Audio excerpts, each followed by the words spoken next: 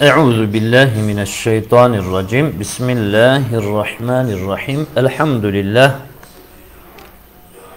Vessalatu vesselamu ala Resulillah. Amma ba'd. Değerli takipçilerimiz, bugün inşallah bu el-Kırae Müslimin kitabının ikinci dersi olan el-Mübtede'u müfredun ifadesiyle başlık konulan müfret ve marifedir konulu dersimizi işleyeceğiz. Evet, kitabımızın 7. sayfasında başlıyoruz. Et-dersü thani, ikinci ders. El-mübtede'u müfredun ma'rifetun. El-kelimatü, kelimeler. Ete, geldi. Etemme, tamamladı. Ehsene, işi en güzeliyle yaptı, güzel yaptı. Racülün, bir adam. Sucudun, secde. Sünnet. Salla, namaz kıldı. Salatün, namaz. Mate, vefat etti. Mescidün, namaz kılınacak mekan. Mescid, Türkçemize geçmiş kelime. Er-ruku'u ve sucudu, ruku ve secde. Dekale Huzeyfe ibnül Yemani radıyallahu anh el-mescide. Huzeyfe bin Yeman radıyallahu anh mescide girdi. Fevvecede racülen, tam o esnada namazı hızlıca kılan bir adam gördü. La yuhsinur ruku'a ve la sucude. Ruku ve secdesini güzel yapmıyordu. Felemma etemmer racülü, ne zaman ki adam tamamladı, salatehu, namazını tamamladı, etâhu Huzeyfetü ve se'elehu. Huzeyfe ona geldi ve ona sordu. Münzükem ve ente tusalli hakeza. Sen bu şekilde ne zamandan beri namaz kılıyorsun? Dedi. Kâler racul, adam dedi ki münzü erba'ine seneten. 40 yıldır bu şekilde namaz kılıyorum dedi. 40 yıldan beri. Kâle Huzeyfetü, Huzeyfe, İzen ente mâ salleyte münzü erba'ine. Sen 40 yıldır namaz kılmadın dedi. Velev mitte ve ente tusalli hâkeze. Şayet bu şekilde namaz kılarak ölsen ala gayri sünneti Muhammedin sallallahu aleyhi ve sellem. Peygamber sünnetinin dışında bir uygulama üzerine ölmüş olursun dedi. Sümme bede'e yuallimuhu keyfe yerke'u ve keyfe yescudu. Sonra Huzeyfe o adama rükûnun nasıl yapılacağını öğretti ve nasıl yapılacağını öğretti. Sümme kâle lehu, sonra adama dedi ki yumkinu lirraculi, bir adam için mümkündür ella yutîle salate, yani namazı uzatmaması mümkündür. Lakin aleyhi en yutimmar ruku'a ve sucude.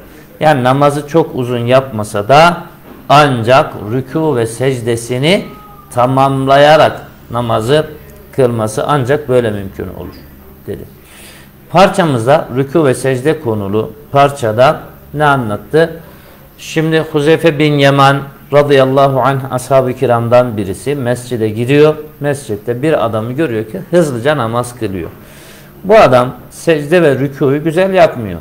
Adam namazını bitirince Huzeyfe ona sen ne zamandan beri bu şekilde namaz kılıyorsun diye sorar. Adam da 40 yıldır deyince Huzeyfe ne diyor? Sen diyor o zaman 40 yıldır hiç namaz kılmadın diyor. Eğer böyle namaz kılarak ölsen sen peygamberin sünnetinin dışında bir şekilde ölmüş olursun diyor ve sonra adama rükûnun nasıl yapılacağını, secdenin nasıl yapılacağını öğretiyor. Ve bir insanın bunu namazı uzatmadan, yani kısa kısa rükû ve secdeyle namaz kılmasının ama rükû ve secdesini ancak tam olarak yapmakla namaz mümkün olduğunu söylüyor. Parça bunu anlattı. Evvelen el-isti'ab, yani okuduğunu anlama konusunda alıştırmalar. Birinci alıştırma et-tedribul evvelü. Birinci alıştırma. Ecib anil es'ileti taliyeti. Ne dedi? Aşağıdaki suallere cevap ver. Mâzâ vecede Huzeyfe ibnül Yemâni radıyallahu anh indemâ dehalel mescide. Mescide girdiği zaman Huzeyfe bin Yaman, yani ashab-ı kiramdan radıyallahu anh, ne gördü, ne buldu? Evet, hızlı namaz kılan bir adam görmüştü. Parça onu söylüyor. Peki, limaza i'terada Huzeyfetu radıyallahu anh alel raculi. Yani bu adamın neyine, Huzeyfe niçin karşı çıktı radıyallahu anh? Hani adamın namazı hızlı kılmasına karşı çıkmıştı. Meta tekelleme Huzeyfetu radıyallahu anh ma'ar raculi. Peki ne zaman adamla beraber Huzeyfe konuştu? Ne zaman? Hani parçada anlattı ya, namazı bitirdikten sonra konuşmaya başlamıştı. Mâzâ yehdusu lirraculi lev beqiye yusalli kemâ kâne yusalli. Yani adam bu şekilde namaz kılmaya devam ederse, namaz kıldığı gibi hızlıca namaz kılmaya devam etse ne olur diyor soruda. Peygamberin sünnetinin dışında bir uygulamayla karşılaşır demişti parçamız. Ve son soru ماذا فعل Huzeyfe radıyallahu anh fi ahiril kıssati. Bu hadisenin sonunda Huzeyfe ne yaptı? Huzeyfe namazın rükusunun ve secdesinin nasıl yapılacağını anlattı. Evet arkadaşlar, et-tedribu thani, ikinci alıştırma. İhtar el-icabete sahihate, doğru cevabı seç. Bi vad'i alameti sahihin, doğru cevabı seç. Peki soruya bakıyoruz. İndemâ dekhala Huzeyfetu radıyallahu anh el-mescide vecede. Huzeyfe mescide girdiği esnada vecede buldu. Ne buldu? Şimdi şıklara bakıyoruz. Raculen yusalli musri'an, cemaatun yetehaddesun, salatul cemaati qaimeten. Ne bulmuş? Hızlı namaz kılan bir adam mı? Muhabbet eden, konuşan bir topluluk mu? Yoksa ayakta cemaatle namaz kılan bir topluluk mu bulmuş? Evet, birinci cevabımız raculen yusalli musri'an, parçada geçtiği gibi hızlıca namaz kılan bir adam bulmuştu. Diğer soruya geçtik. Se'ele Huzeyfetu radıyallahu anh er-racule an. Huzeyfe adama neyi sordu? Adamdan ne istedi? Burada üçüncü maddede arkadaşlar el-müddetülleti el-müd'an olduğu için meksur okuyalım. El-müddetilleti sallaha ala hâzihil haleti. Yani bu durum üzerine namaz kıldığı zamandan sordu. Namaz kıldığı sürenin miktarından adama sordu. Evet, üçüncü soruya geldik. Kâle Huzeyfetü radıyallahu anh lirraculi. Adama ne dedi Huzeyfe radıyallahu anh? Salatüke gayru sahihatin. Senin namazın doğru değildir mi dedi. Salatüke sahihatun. Senin namazın doğrudur mu dedi. Ente la tuhsinul vudu'e. Sen abdesti güzel almıyorsun mu dedi. Tabi birinci maddemiz salat, namazın doğru değildir demişti. Evet, dördüncü soru diyor. Alleme Huzeyfetu radıyallahu anh lirraculi. Adama neyi öğretti? Burada soruda diyor. Alleme öğretti Huzeyfe er-racule, adama bir şey öğretti. Keyfe yerke'u ve yescudu. Evet, rükûnun ve secdenin nasıl yapılacağını öğretti. Diğerlerinde ve yukebbiru ve yusellimu, yani nasıl selam verileceğini, nasıl teslim getirileceğini öğretti maddeler var. Onlar hatalı. Birincisi doğru. Peki minel mümkini en yesra'al insanu fi salatihi velakin. İnsan namazında hız mümkündür ancak, evet, şimdi burayı neyle tamamlayacağız? İtmami velakin itmamur ruku'i ve sucudi leyse matluben. İstenilen değildir rükû ve secdenin tamamlanması. La budde minel italeti fir ruku'i ve sucudi. Rükû ve secdeyi uzunca yapması kaçınılmazdır. La budde min itmamir ruku'i ve sucudi. Ruku ve secdeyi tamamlaması kaçınılmazdır. Üçüncü cevabımız, üçüncü şık doğru şık olarak karşımıza çıkıyor. Alıştırmaların ikinci bölümüne geldik. Saniye, ikinci, el-müfradat, yani müfretler, kelimeler, kelimelerle ilgili alıştırmalar bölümü. Et-tedribu thalithu, üçüncü alıştırma. İstahric el-kelimetel garibete anil mecmuati fîmâ yelî. Yabancı kelimeyi, garip kelimeyi gruptan çıkar. İstahric çıkar demek. Evet, şimdi o kelimelere bakalım. Vecede, ra'e, yusalli, dehale. Girdi, gördü, buldu. Bir de namaz kıldı, yusalli. Birisi ibadet manası taşıyan yusalli, garip, farklı kelime. Huzeyfetü, Mekketü, Yemenün, Muhammedün. Yemen, Muhammed, Huzeyfe isimleri insan erkek isimleridir. Mekketü şehir ismi, farklı olan burada bu. Mescidün, mescid. Ekel, raka'a, salla. Salla, namaz kıldı. Raka'a, ruku yaptı. Mescid, mescidle alakalı ruku ve namaz kılınacak yer ama biraz garip kalıyor. Bunu çıkartalım. Siyamun, salatun, zekatun, umratun. Zekat, oruç, namaz, sıyam, oruç demek bu arada. Bunlar İslam'ın şartlarından ama umre İslam'ın şartlarından değil, farklı olan kelimemiz bu. Umre nafile ibadetlerden. Mescidun, ma'bedun, dükkanun, kenisetün. Kenise kilise demek arkadaşlar. Kilise, mabet, mescit hep ibadet yapma yeri ama dükkan alışveriş yeri. Bu dükkan kelimesi burada farklı, onu seçtik. Et-tedribur rabi'u, dördüncü alıştırma. İmle il feraga bi kelimetin minel kaimeti. Listeden bir kelime ile boşluğu tamamla. Listedeki kelimeleri okuyup mana verelim. Ondan sonra boşluğa uygun olanı seçelim. Erba'ine 40. Sünneti, sünnet, yutimmu, tamamlamak, tamamlıyor. Müsri'an, süratli, yutilu, uzatıyor. Yerke'u, rükû yapıyor. Yescüdü, secde yapıyor. Salla, namaz kıldı. Bakalım. Vecede Huzeyfetu radıyallahu anh racülen, bir adam gördü. Huzeyfe nokta nokta fi salatihi. Namazında ne yapıyordu bu adam? Müsri'an, değil mi? Hızlı namaz kılan bir adam görmüştü. Müsri'an'ı buraya aldık. Yusirul muslimu fi hayatihi ala nokta nokta, yani ala sünnetir Resulü sallallahu aleyhi ve sellem. İnsan hayatında, hayatı boyunca Müslüman ne yapar? Peygamberin sünnetini yusiru, yani onu izler, onu seyreder, onun peşinden gider, ona tabi olur anlamlarını verebiliriz. Yusiru, peygamberin sünnetini yaşar, yaşatır diyelim.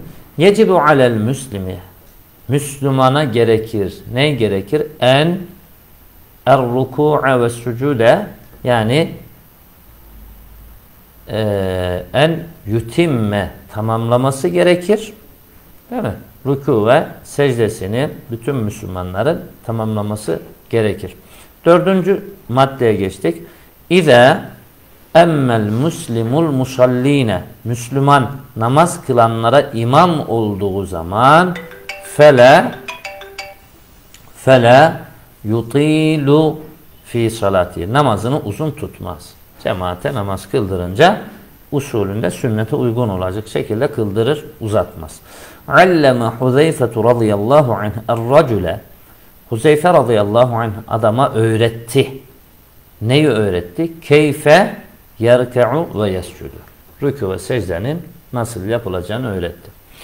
Evet. Et-tedribul hamisu, beşinci alıştırma. Ne diyor? Bakalım. İhter minel kaimeti B. B sütunundan, listesinden seç. B listesinden seç. Neyi seç? El-ma'nel münasibe. Uygun manayı seç. Ne için? Lil kelimati fil kaimeti elif. Elif sütunundaki, elif listesindeki kelimeler için uygun manayı seç. Uktub er-rakmellezî yuşîru ilel icabeti. Cevaba işaret eden rakamı da yaz. Burada 1 yazıyorsa karşı tarafa da ona uygun olan cevap hangisi ise ona icabetten cevabı yaz. Bakalım birinci elif sütununda müsri'un hızlı. Değil mi? Biz şimdi B sütunundan müsri'unu uygun manayı seçeceğiz. Yedhebu bi suratin. Hızlıca gidiyor. Evet, bunu buraya seçtik. Etemme tamamladı. O zaman tamamladı ne demek? Ekmele mükemmel yaptı. Yani tam yaptı. Etehu ona geldi. Caehu ona geldi. Yutilu uzattı. Uzatıyor. O zaman ye'huzu vakten davilen. Uzunca bir vakit yani orada meşgul oldu. Tuhsinu güzel yaptı. Buna hangisi uyar? Ya'melu şey'e bi tarikatin hasenetin. Güzel bir yol ile o şeyi yapıyor. Yani tuhsinu bir işi güzel yapma manasında. Evet. Et-tedribu sadisu 6. alıştırma. Ne diyor? Sil beynel kelimatil mütevaddeti fil ma'na. Mana bakımından zıt kelimelerin arasını ulaştır, arasını birleştir. Bede'e başladı. Zıttı nedir bunun? İnteha bitti. 4. satırdaki kelimemiz. Seri'un süratli. Bunun bati'un yavaş. Zıttı. Etemme tamamladı. Enkasa noksan yaptı.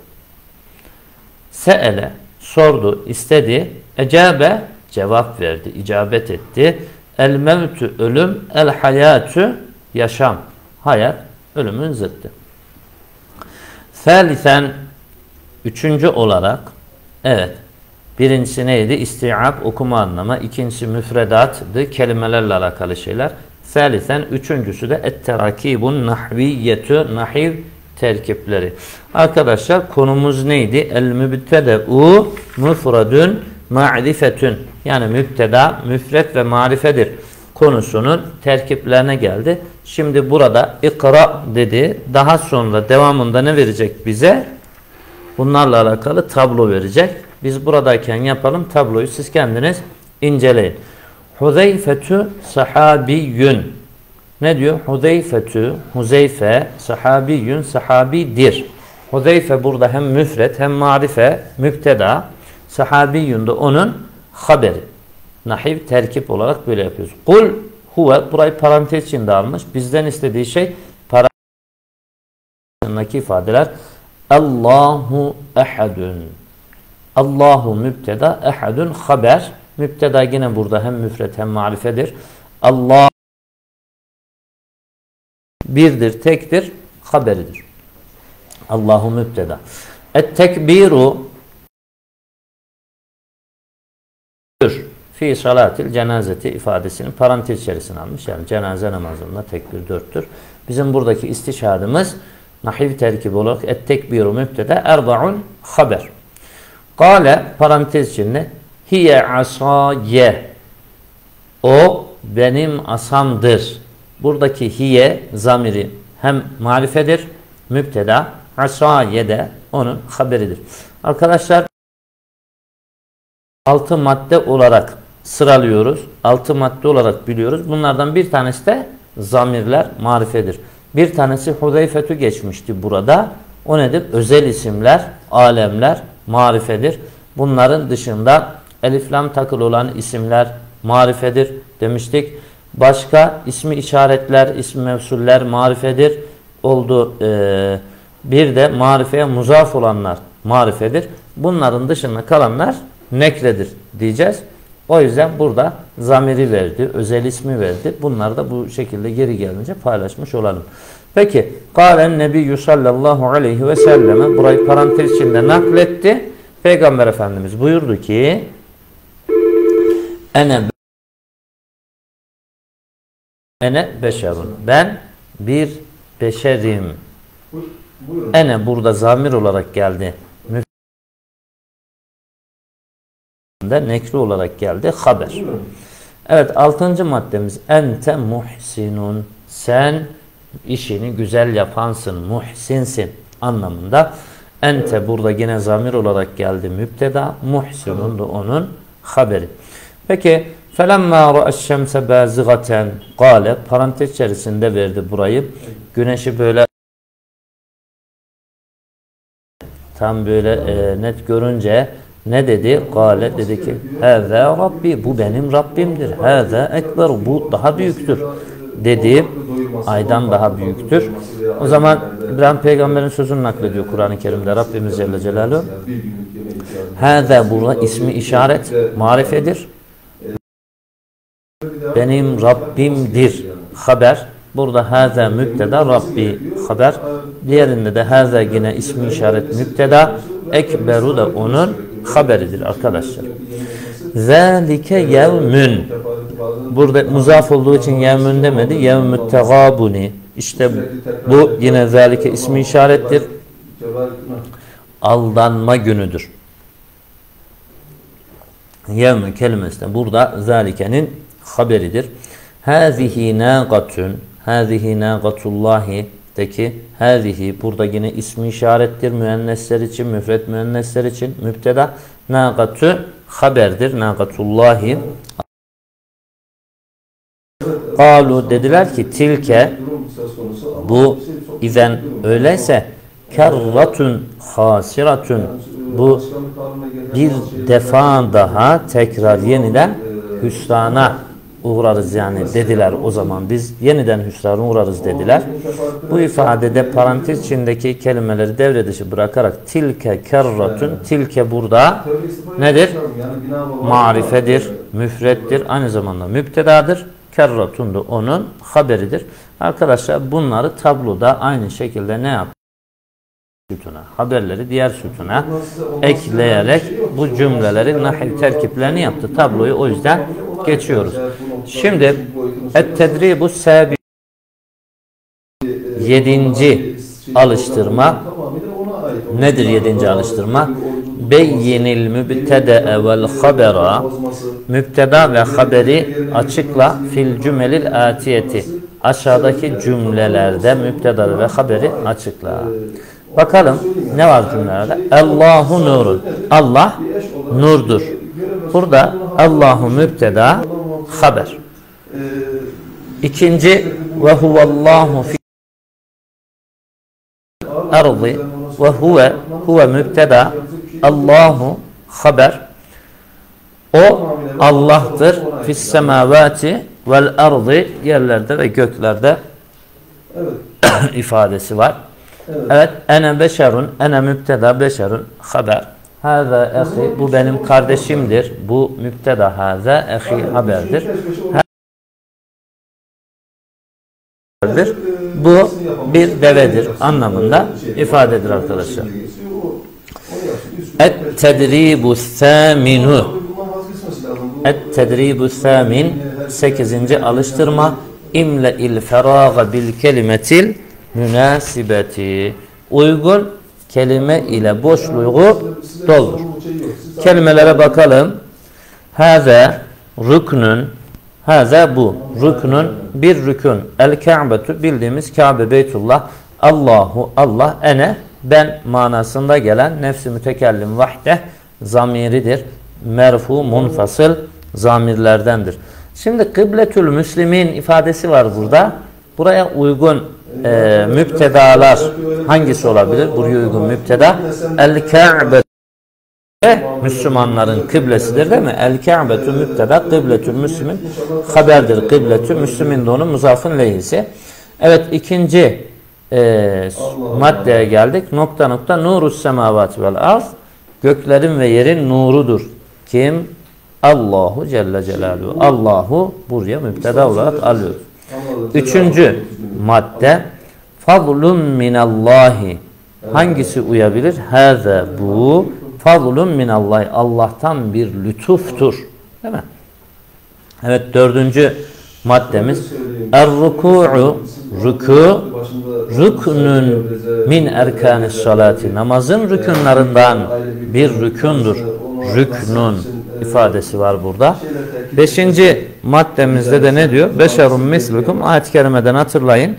ene beşerun mislukum. Ben de sizin gibi bir beşerim. Ene mübteda, beşerun de haber olarak karşımıza çıkıyor. Anladım. Evet arkadaşlar 9. alıştırmaya geldik. Ne diyor bu 9. alıştırma bize? Et-tedribu İhtar kelimeten münasibeten litukemmile bihel cümlete. Uygun bir kelime seç. Şimdi bakıyoruz şıklarda müptedaları vermiş. Haber istiyor bizden. Es-salatu şıklarda ne var? Elif, B, cim şıkları koymuş altına. Mescidun, fardun, beytun. Hangisi uygun? Fardun. Es-salatu namaz, fardun farzdır.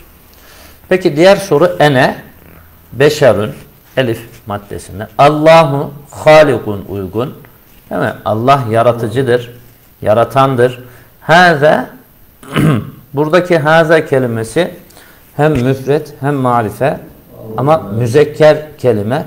Bintün ve salatün kelimeleri hazaya uymaz. Çünkü onlar müzekkerdir. Racülün burada müzekker kelime var. O zaman haza racülün. Buraya uygun olan haber. Peki hazihi bu da müennes kelime. Hazanın müennesi. Buraya da kitabun ve sucudun müzekker kelimeleri uymaz. Buraya da ne getireceğiz? Nâgatün kelimesini getireceğiz. Bu bir devedir. Evet. 5. maddemizde Allahu yine halikun ifadesi buraya uygun olarak duruyor. Et-tedribul aşiru son alıştırmaya geldik.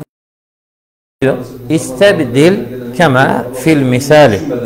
Misaldeki gibi değiştir. Misaldeki gibi değiştir. Bakalım el misalu misal ente sahabiyyün. Ente mübteda sahabiyyün haber. Aşağıya Huzeyfetü vermiş. O zaman aşağıda ne yapmış? Huzeyfetü sahabi değiştirdi. Mübteda ile değiştirdi. Yani Huzeyfe sahabidir şeklinde dönüştürdü.